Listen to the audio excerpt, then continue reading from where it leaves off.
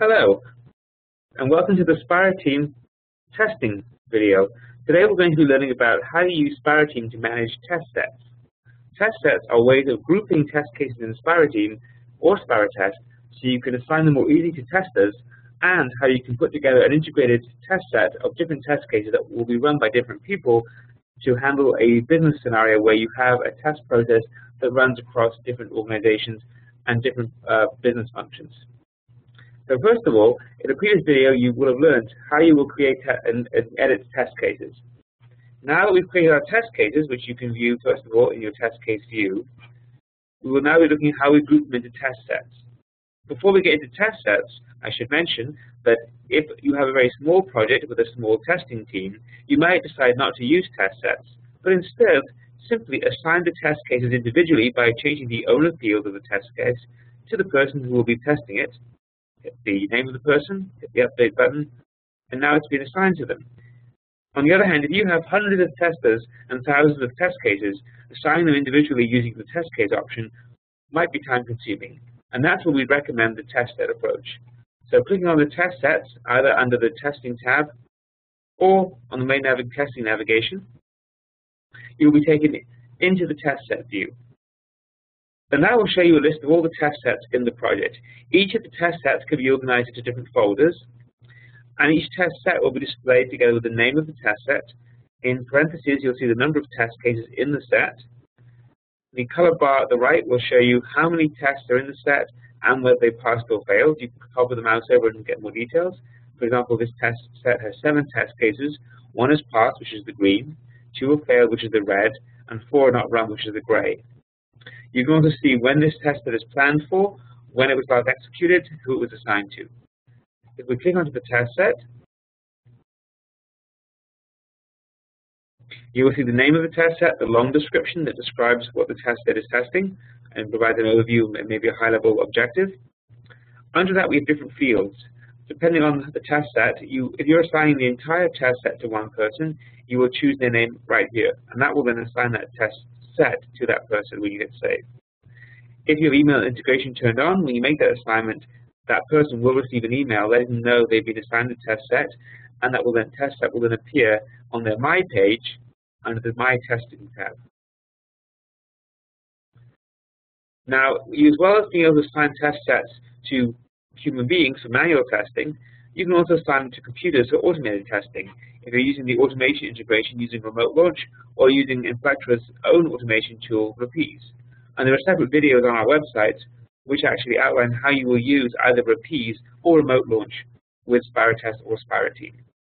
But for now, very simply, if you want to assign it to a computer for automated testing, you simply don't choose the tester's name, choose a computer name from the automation host list. That will change the type to automated. Change the status back to not started, and then you can choose the planned date and time. If for automated testing, you can also choose a recurrence pattern, so whether you want the test to be run in just one time, which is the default, or if you want to be run hourly or daily, or any other frequency you choose. When you hit the save button and it's set for automated, the entire test set will be then scheduled for automated testing, and the computer that's been assigned to will pick up the test set and all the tests within it, run all the tests, and send the results back. Now, on the lower sections of the test set page, you can see all the test cases in the set. Using drag and drop, you can move items around if you want to change the order, and that can be useful if you have the same tests in multiple test sets and you want to change the order to see if there's difference in behavior. You can add additional tests to the set using this Add Test Case dialog box, although you can also do it directly from the main test case page using the tool's Add to Test Set option. Each test case will be displayed along with the status from the last time it was run, the priority, its estimated duration, and its actual duration. You can also assign individual tests to people in the set.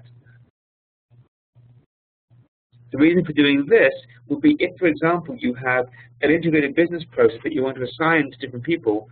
For example, right now, the way it stands, when I assign this test set, it's going to assign it to Joe. When Joe starts executing it, Joe will be able to run the first step. But then when it gets to the second step, Fred will have to run the second and third steps before it goes back to Joe to run the fourth step, and so on. This is a useful function if you have a business process you want to test end to end, and different testers take part in that same process. In addition to the Test Cases tab, where you can view all the tests in the set, you can go to the Test Runs tab to see every individual execution of any test case in the set. You can have users log in and provide comments on the test set. You can also have custom fields, and these custom fields are important because if you set a value on this custom field, if there is a corresponding value on the test run entity in the system, when you run the set, that information will be pre-populated on the test result. So for example, if I choose Windows 7 as my operating system, when the tester goes to run the test set, that value for the operating system will be pre-selected for them and they won't be able to change it. On the other hand, if I want the tester to choose the operating system when they run the test, I can leave it unset in the test set. As we've seen on some of the other parts of the application, there's also an Attachments tab where you can attach documents that relate to the test set, and you can view the History tab to view any changes that have been made to the test set. Finally, on this page, if you want to run the test set directly, you will click on the Execute button, and that will run the entire test set immediately. This is often used when you want to test out a new test set before you assign it to someone. You can also print the test set, which will print it out, including all the different tabs, onto a printable view on a single page. This is also available in the Report Center, which in the different video you can look at if you look for the SpiraTeam reporting video. Thanks for taking time to learn about the test sets functionality of SpiraTeam. I hope you have a good day.